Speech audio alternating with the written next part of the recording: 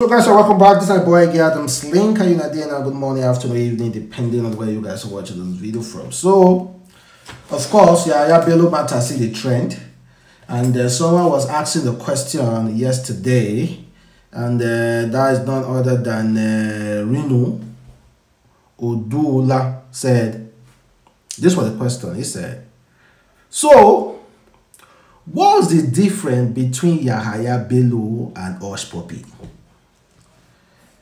What's the difference between Yahaya Bello and Hushpuppi? Firstly, Reno no dey Nigeria. Most of all those journalists maybe they type for Twitter, they know dey Nigeria. So I will be systematic about this.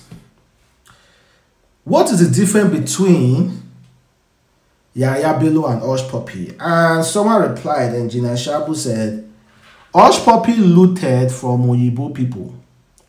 Yahaya Bello looted from Nigeria. So the difference is that, for me, I think, if you loot from Nigeria, there is a high percent chances of you to work freely.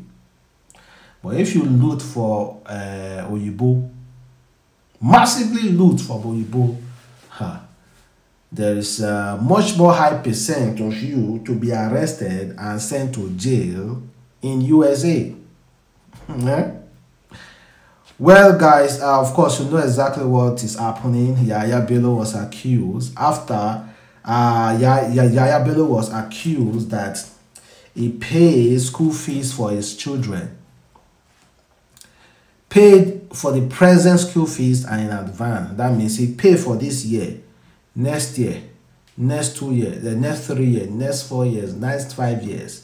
Advance for the next years until when they finish. Now Yahaya Bello pay school fees for a children for American International School in Abuja. However, there are proof to it. There are proof of documents, and EFCC has written that school to refund, and they have agreed to refund $720,000 US from 800 and something thousand US allegedly that Yahaya Bello withdrew from State House account to pay the school fees.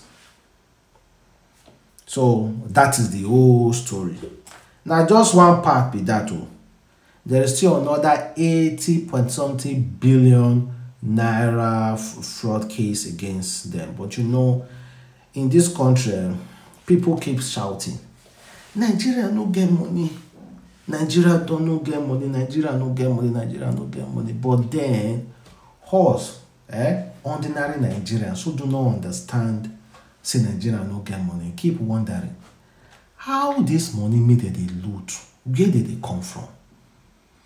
Did you know, guys, if, for instance, just think about it, no politician has ever looted Nigeria from. Right from the time of independence, Nigeria will have been way more better than any country in this world. Just think about it. The looting and looting and looting and looting of many years, and yet Nigeria still succeed.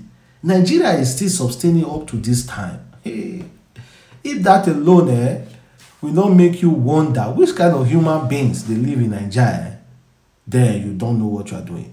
That alone will make me wonder, how can they loot a country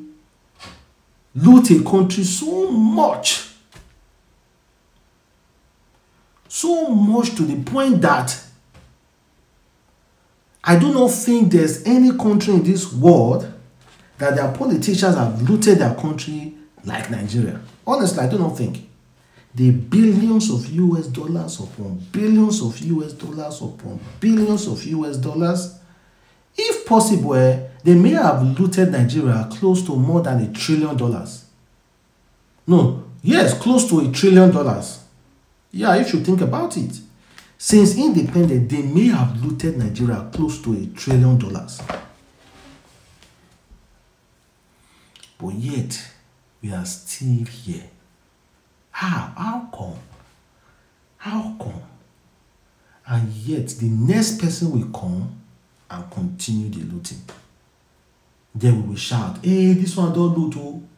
That one will come out. The next person will continue. So it can become the normal thing. A normal thing, a common Nigeria can never believe that a fellow Nigeria, when given the opportunity, will not loot. Nigerians do not even believe in sincerity again. With the way they have looted us to the point that an educated man, with conscience, we argue with you that there is no Nigeria that will be giving such opportunity that will not loot. In fact, we are so comfortable to the point that we even want the leaders to loot, but make them not to loot. Yes, so people will say, the leader maybe they pray for that the one may go chop, but make it not to chop, may still do for other person. Like, I don't understand. It's not our fault. Or me, I do say that sometimes. It's not our fault. Because of the way we have been looted. So the only people we pray for now is that, I beg, give us leaders, sincere leaders. Our own sincere leaders are leaders that will eat small. Our own sincere leaders are not leaders that will not eat at all. We are begging for sincere leaders that will eat small, then do big for Nigeria, because there is no Nigeria here.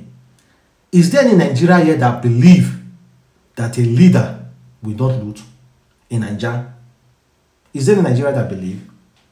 There's no Nigeria that believe that a leader, even Peter himself, at least is either the person will loot directly or indirectly. It's not our fault. I won't blame anybody for not having confidence that there are people in this Nigeria when given the opportunity that they will not loot.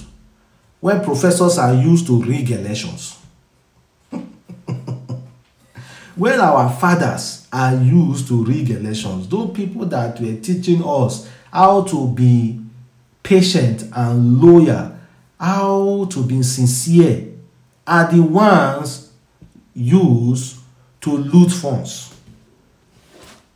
People who are teaching us in school, even the lecturers, they are the ones used to rig elections. People who are teaching us A, B, C, D, E, F, G, H, teaching us board maths, teaching us humanitarian things, they are the ones looting. They are the ones that are corrupt. So tell me how a Nigerian can believe that there is one uncorrupt leader.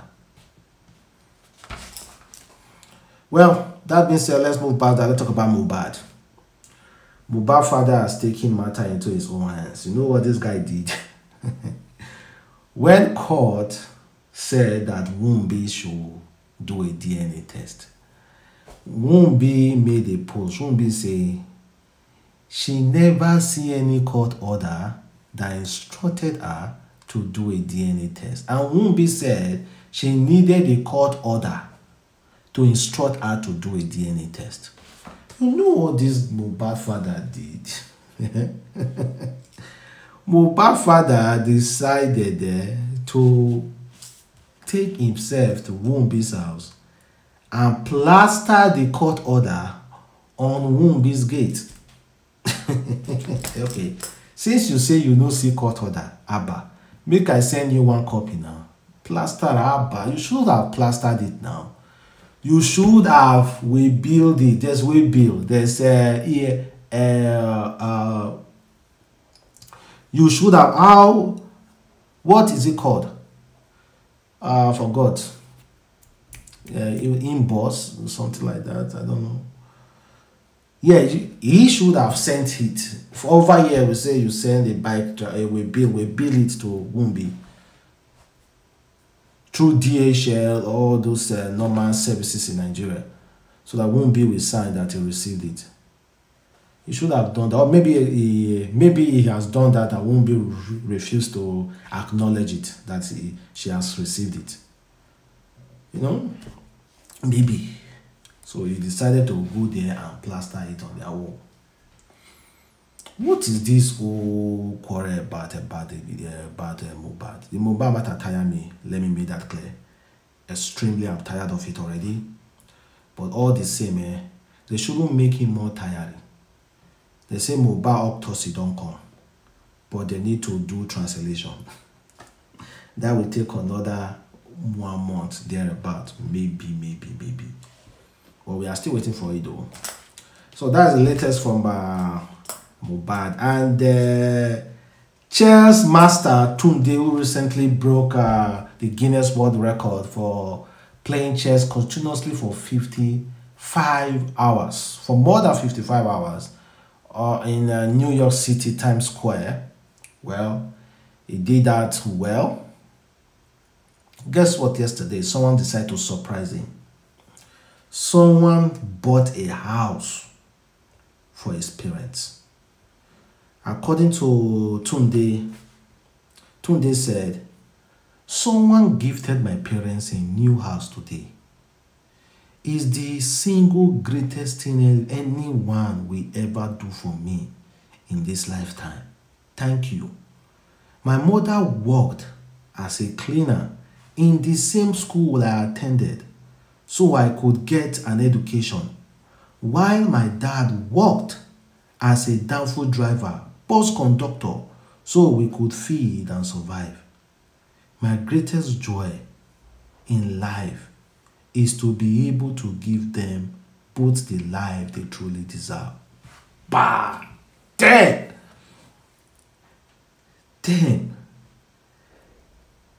His mother was working in the school that he was schooling just to pay school fees.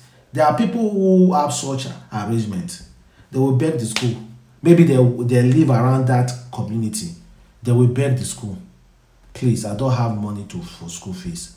I will be working for you. The money that you will be paying me, please, just take it as the payment for his school fees.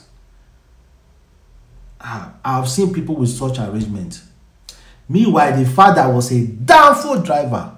So you will be downfall driver. So I am a downfall driver. Was a downfall driver and a bus conductor. Was providing for the food and every other surviving means. Somebody just dashed his parents a house.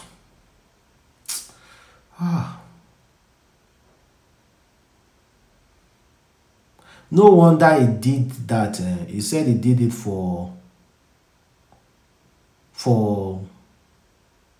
he dedicated that achievement to the Africa kids without access to education.